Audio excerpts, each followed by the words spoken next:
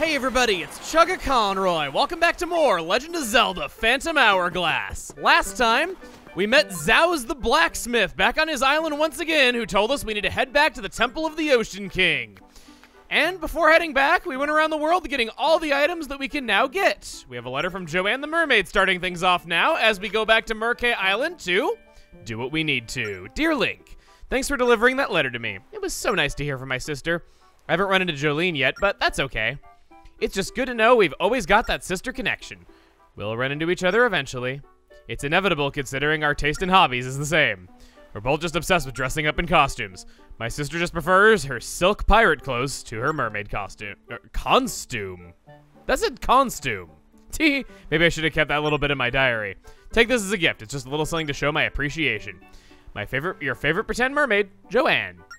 A parasol chimney, that's new. And I agree, it is only a matter of time before Jolene sails her ship into your kiddie pool. Speaking of Jolene, remember that spot with the pirate ships where I salvaged and I was able to get a new ship part? I chose to go there a few more times because it is renewable every time that you use the slate.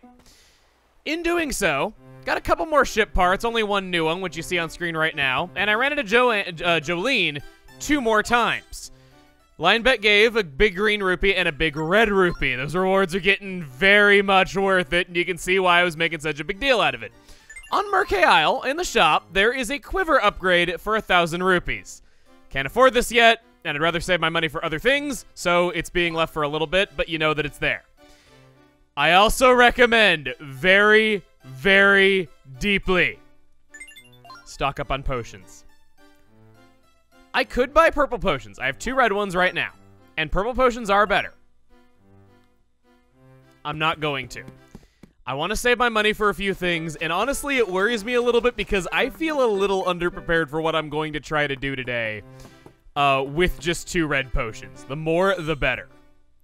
I've been here far too long. I bet my wife is steaming mad now. Now I don't really want to go home.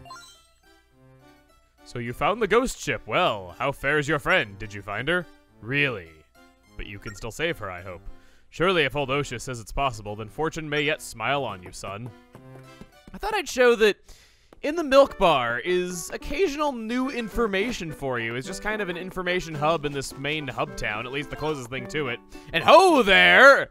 Excuse you. Sorry for being so loud. Thought you were gonna walk right on by, so I got a little too excited. Anyway. Have you heard about the Chief of the Frogs? Yeah, I've met him. Oh, so you know that. Are you sure? Positive? What do you say if I say no? You're likely to encounter many golden frogs swimming in the sea. One of them reigns supreme, a giant golden frog that rides on the wind. They want to make very sure that you didn't skip over that sign on the Isle of Gust. I don't blame them, though. The fast travel system has made everything loads easier. Next up, I'm going to be real with you. This Easter Island head that I pointed out last time and said, haha, that's really, really funny that it's up on this ledge and that's kind of weird and out of place. It turns out it's supposed to shine a light on that bombable wall that I just normally knew where it was last time. I've always known that bombable wall was there just from trying out the bombs on walls. I just always kind of knew about it. But apparently, there is a cave entrance over, or cave exit over this way that you're supposed to use to go over there, and it shines the light on that wall showing that it's bombable. I cannot for the life of me figure out how to get over this. I have gone through the mountain passage 4 different times trying to find my way, eventually giving up and checking walkthroughs, and I've looked at 2 different walkthroughs that have screenshots, and neither of them tell you to do this. They just tell you to bomb the wall, and I don't know what I'm missing. It's driving me nuts, but I have the collectible anyway, and always did it that particular way, but I thought I'd be honest in telling you that I don't know how to do it, and I'd appreciate it if somebody could tell me what to do, because I'm stumped, and I'm sure it's a lot simpler than I'm making it out to be. I'm sure it's really not that hard. It's just kind of one of those things that I have trouble with, I guess. What I do not have trouble with is, thanks to my powers of note-taking,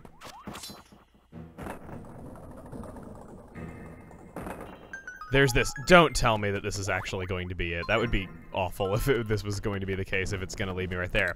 Geozard! You think you're so cool? Red rupee, that's cool. Don't tell me. Oh my! Well, you guys got a good laugh out of me being honest. I guess now you know I'm not a liar. What did this even say? I wasn't reading. Cliffside, not so far from here, has a hidden weak spot. Trying to be in parallel. Parallel with the tavern on Merkay? Oh, the temple and Merkay Tavern. Okay. Hit this. Nothing? I had people complaining about me. I had people complaining to me that I didn't do this last time we were here. So I was assuming it was something that I should already be able to do, and it's not. Up on the ledge, treasure chest. Big green rupee! I can buy that quiver upgrade if I want to now. And a sickle anchor. That's, I think, new, and in a set that we have a lot of things in. It's a pretty cool idea, yet ouch, I really did not do this the intended way. With that caught up, off to the Temple of the Ocean King.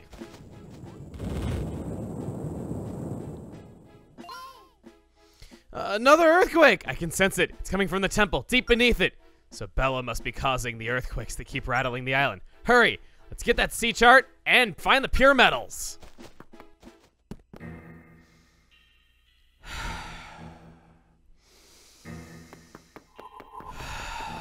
Remember last visit? I'm gonna reiterate. You got 2 bottles, fill them up with something useful. I've gotten more time worth of Sand of Hours from getting treasure charts around the world. Here's what I'm looking like. 16 minutes. With those 16 minutes, we gotta find the new chart. But first, we have to walk through this linear room to the end and see that on basement 1 there are swift phantoms in place of the blue ones now. It really is true that painting something red makes it faster. Phantoms, like reaplings, can be shot in the back with an arrow or stabbed in the back with a fire sword to disable them. Use this to your advantage. Bomb these blocks to get the switch, opening the door to get the key, and shove it in that keyhole to basement 2. Bomb the cracked wall, get the phantom's attention, and hit the 2 switches to make the key fall down. Swift phantoms pick up keys if they see them, so use them for free shipping to your safe zone. Bomb the cracked wall to the left of the exit for 30 more seconds, shove that key into the door, and shove yourself into basement 3. Go to the top left and give me that giant Dorito. Slot it in, go right, bomb the blocks, and add 30 seconds. I wonder what flavor they are. Nearby, dig up the hole, float up, shoot the eye switch, and get a power gem. Stab the phantom, get the key to obtain the 3rd Dorito of life. Doors open. Basement 4, hit the eye switch, turn off every blowy octo. Bottom right has 30 more seconds. Off to the left, bomb this, hit switch, open door, get key, talk to Bones. Thanks for the hot tip. Use key, basement 5, eye switch, lower specs, 30 more seconds. Fight bubbles, 15 more seconds. Fight moldorms, 15 more seconds. Arrow switch, big green rupee if all potions are full. Basement 6, the crested door at last. But kill all the phantom eyes first. Kill the eyes that aren't phantoms too to get a treasure chart. Single stroke Triforce. And then the new content starts.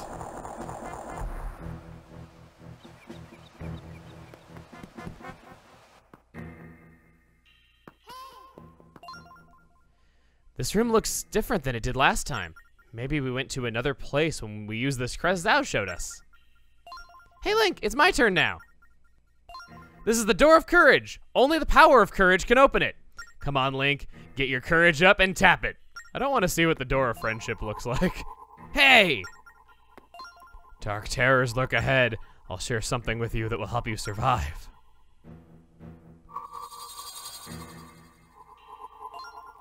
Step into the yellow light to save your journey time and return to the entrance. Step into the yellow light at the temple entrance to return here instantly. In other words, this is a midway point. It sounds an awful lot like this is going to fix all the problems with the Temple of the Ocean King, and that this is going to be the only time that it's really even that bad. That once we get through this visit, we can just come back here anytime that we want and there's no downside to it. That is not the case. I'll use it here and show. It took 2 minutes and 47 seconds to reach this room.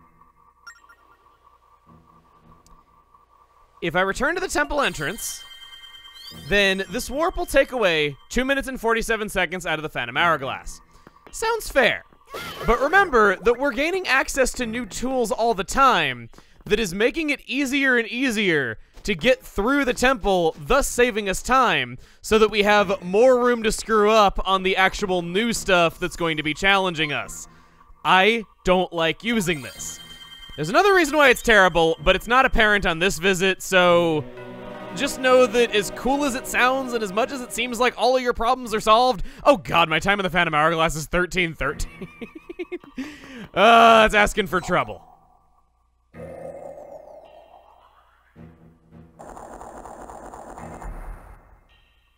These doors that the different spirits used looked different at one point in development. They depicted the fairies themselves and even depicted certain fairy colors that are not in the finished game. I can see why they changed it because what we ended up getting was pretty cool. Right here, our shield gets a chance to be useful. Either run past those arrow traps or just simply face them with the sword drawn and it'll use the shield. Right away, time in the Phantom Hourglass. You need it bad. This floor, oh, this floor. Hey Link, did you hear something? This floor makes a sound when you run on it. The phantoms, they'll hear us. But the floor didn't make a sound when you walked. I get it, you have to walk slowly on these floors when there's a phantom nearby. I'm so glad that you get it, Ciela. I was worried that you didn't. This is an interesting combination of mechanics. You gotta be stealthy while being timed, yet... Oh, why did I run that? Why did I run that way? Okay, the Phantom Menace is now gone. What I was trying to say is it's an interesting blend of mechanics, and you're gonna be very tempted to rush things and just not care if they hear you, thinking that you can totally make it. I'm gonna tell you otherwise. I am gonna be rushing a bit. Maybe even rushing a lot. But above all in this segment, do not get hit. If the phantoms get too many pot shots and take away too much time, you're not gonna be able to do something optional that, trust me, you're gonna want to attempt. Just a friendly warning. I don't believe that phantoms walk on air. If I had courage, I could cross to the other side. Sounds like a hint to me. We're gonna let that phantom wake up, go to the upper left corner, grab 30 more seconds of the Phantom Hourglass, and we have another hint. I found the O pedestal. But where is the O crystal? You can see that that phantom hasn't a beauty, hasn't a care. He feels like a feather that's walking on air. I feel like I got those lyrics wrong. It wouldn't surprise me because I don't know anything about music or TV or movies or books. I like video games, okay? You can use that to walk to the other side and... Oh god! Okay. I am a hypocrite and I didn't suffer for it. I rushed past him and I didn't pay with my life. Gonna grab my bombs. Go over this way. Thank you for that. I walked an invisible floor and got this far. An invisible floor. Gonna draw an X with a box there to make sure I don't do that. Then I got trapped in a pit. I can't believe my luck. How did you get out? Did you claw up to the top and then immediately starve to death as soon as you would use the last of your energy to climb out of it? What a sad way to go. Just, I made it! Oh. Bye, buddy. Thank you. Being able to just stab him in the back is so helpful. Here's the triangle pedestal. Yet I don't see any triangle crystal. Oh, no! Going back up the stairs that I discarded before, we got this mess going on. There is a phantom of the slow blue variety. Feels good to see them again. I'm glad they didn't all turn into swift phantoms. It's okay, buddy. You didn't go with the trends, but that's okay. You are your own person. You don't have to listen to what other people think is cool. I do have to listen to what the swift phantom thinks about me going that way. Oh, gosh. This is... No, come on. Give me the thing. I don't care. Give me the thing! Give me the... It would not pick it up. I was wanting to throw it back and then walk into... Okay, good. Okay. Come on. He sure walks fast for the slow variety of phantom. Hit that switch while the phantom is stunned. Run over this way. Hop aboard your noble blocky steed.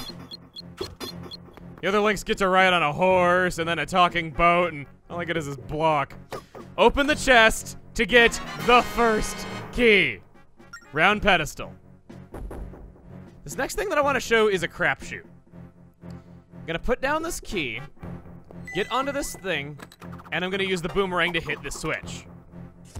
That causes a chest to appear that is not the easiest to reach. I'd recommend stunning the Phantom first, but luckily he was in just such a position that I could grab this power gem. Spared you the process of sneaking it all the way back over here and all the waiting involved. Sorry if I've been kind of cutty lately, and I don't just mean my remarks about the temple. It's that there's so much waiting involved for the Phantoms to be in just the right spot to be able to make it back someplace that I just don't want to make you sit through all that. What's nice is that it's impossible to walk too fast to alert the Phantoms while carrying the key.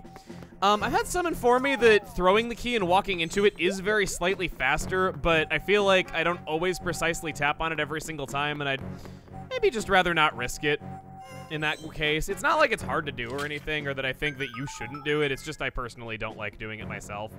I also don't know for a fact if it is faster. There's oddly not that many speedruns of Phantom Hourglass, all things considered, despite what the gimmick of the main temple you spend half the game in. So I thought I'd let you know that. There's that up there.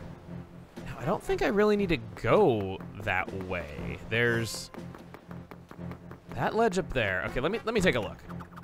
Nothing there. Maybe that's just a way for you to get the Sand of Hours without having to use the boomerang, but you've had the boomerang for ages, so maybe not. Basement floor 9. Phew, we come this far. It'd be nice if this was the last floor, but let's keep going. That is not the thing you want to hear when getting to a new floor of the Temple of the Ocean King. Triangle Crystal. Take my arrows in my heart and back up. Look, Link, there's a pedestal over here too. That was actually a helpful hint. That's pretty out of the view of the camera, and it's a good thing to know that in case you just happen to not look past the flames, which I didn't. It's gonna be a long journey back. Plop. All just to get rid of some ankle-high spikes that I can't just walk over. Hit the switch. And it opens the way forward. But we're not taking the way forward. Oh no, oh sweet Christmas now.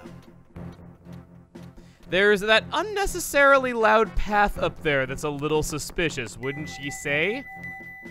By following where the path is the darkest, you can walk down. The chest makes it look like it's wider than it actually is. Courage gem.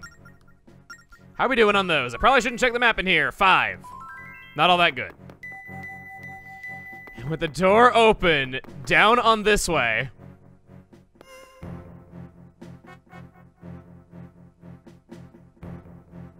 I'm trying to think about what to do. I like using this to look around. Okay, there's no switch over that way. Start by talking to the old Bones. Oh, he was just gonna choose for us anyway. Well, we have a lot in common, Bones. I wanted to talk to you and you wanted to talk to me. I felt something behind me, but I turned around and there was nothing there. Next thing I knew, the sand in the hourglass was powerless. I don't think he's talking about the phantoms. Is there something else around here? Be careful, Link. Anytime you want to show up on the map, there are skulls. Turn your back, and these Grim Reapers, upon being defeated, drop 30 seconds in the Phantom Hourglass. I'm gonna give you a hazardous guess at what they are called. Wizrobes. They don't use magic. They attack with size that steal 15 seconds in the Phantom Hourglass, and they're called Wizrobes. Blaz on the first Isle, on the Isle of Ember, was more of a Wizrobe than the actual Wizrobes.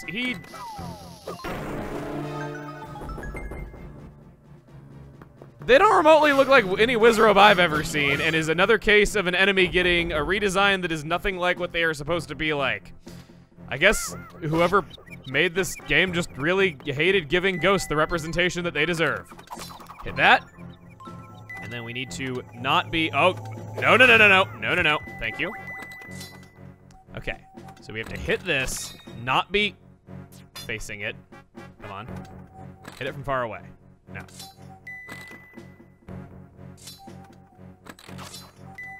Look at him. Come on. No, I can't do this. Can't do this. I can't work like this. He's coming. He does have the key, so maybe I'll deal with him first, actually. Oh, no. I swear I wasn't rushing. It was my hand covering up the screen part way, and I couldn't see that it was there, and I didn't remember from a second ago. Marking that on the map would be good if you want to dedicate the time to it. It's just that I don't. I'm sorry, I'm getting very drained. This is going on for a very long time, and this visit to the Temple of the Ocean King, man. This visit. I said the last one wasn't that bad, but I did still explain that we were going to be coming back here again and again, and it would be getting worse each time.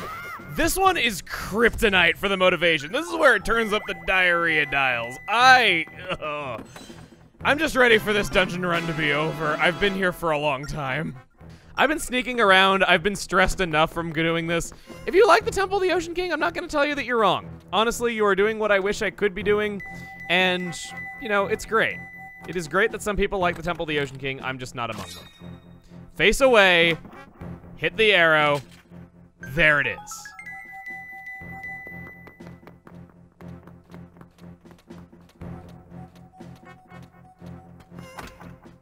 Hit switch. And that makes a hole in the ground appear. I'm guessing that's how you're meant to get the key off of him, but you don't need it? Into the pit! It burns! No! There is a treasure chest from doing that. I had a feeling it would be the case. A spike handrail. I think that's a repeat ship part.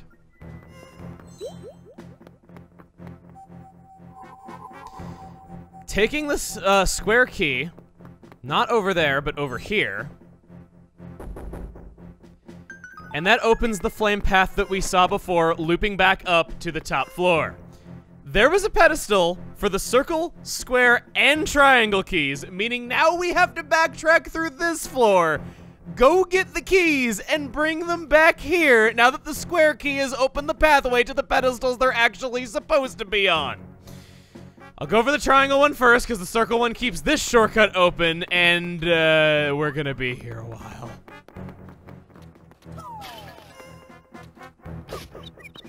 That's how you take out phantoms like a pro. Once the triangle gem has been gotten, go down these steps and have a nice, easy pathway to it. Thankfully, it's not required to go all the way back through the floor with the triangle key. That would be pretty bad, and I think on my first playthrough, I actually ended up doing it that way. What does this say? I don't remember. Offer the 3 crystals on the... Okay, whatever. Thanks, buddy. I wouldn't have figured that out on my own. Oh, wait, I could have gone up from the previous floor on the other staircase and gotten the triangle gem a lot quicker. That's the time save that I missed out on. I guess that'll be something to improve on for next time. Taking this one down. We still have 9 minutes in the Phantom Hourglass. It's not feeling that bad, and it did bother me that time as well that I didn't say the exact value of time that was left. Square key, your turn is next.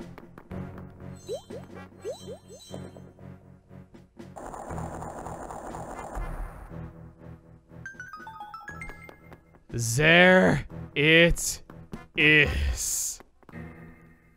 Made it with 8 minutes, 38 seconds to spare. Didn't bother myself that time. Set the crystals on the pedestals in this order. Square, circle, triangle. Going down, the exit is this way.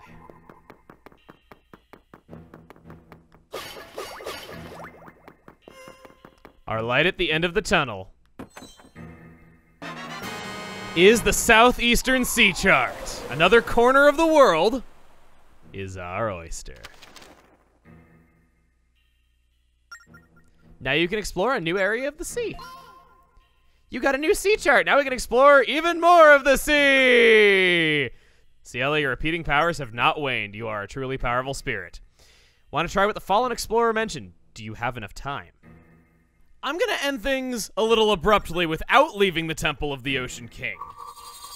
Next time on The Legend of Zelda Phantom Hourglass, we aren't leaving the Temple of the Ocean King, but giving a serious attempt at what those old bones were telling us and seeing where it leads. See you guys then.